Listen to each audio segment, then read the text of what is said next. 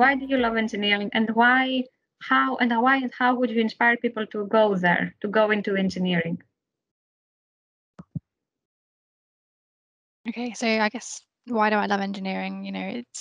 You come in every day and it's different. There's all sorts of different things to get involved with, and engineering isn't just one thing. It's actually, someone described it to me before as it's everything that you see around you, and actually it's true. Like, it is everything you see around me. And there's people think that maybe engineering is just one thing, and it's not. It's much wider than that. And how I would inspire people to come in is actually, we've got, for example, all of the stuff going on with global warming, climate change.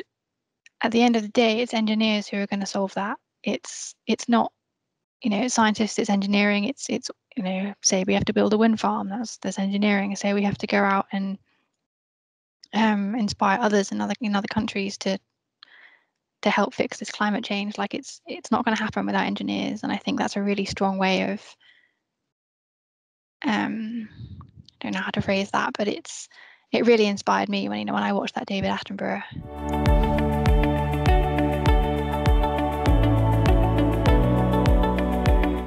What would be your suggestion to someone who is now on this spot of like, what should I do with my career? Like, you're now an engineer, of course. I guess you're gonna push towards there. But if there was someone in their career and you were back on when you were deciding on your career, back on your past self, what would you advise this person? Work experience. So even in my role now, I'm still not entirely sure what I want to do.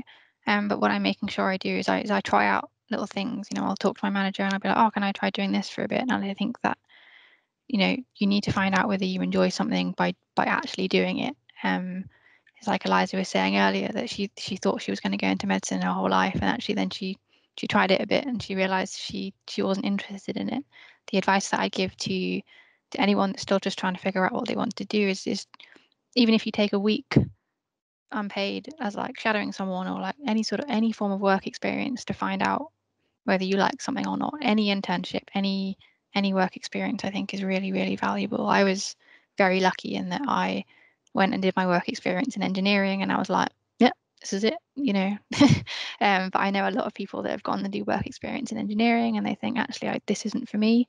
But I think that that's just as valuable as finding out that it is for you. I think finding out what you don't want to do and what you do want to do, just by trying everything, and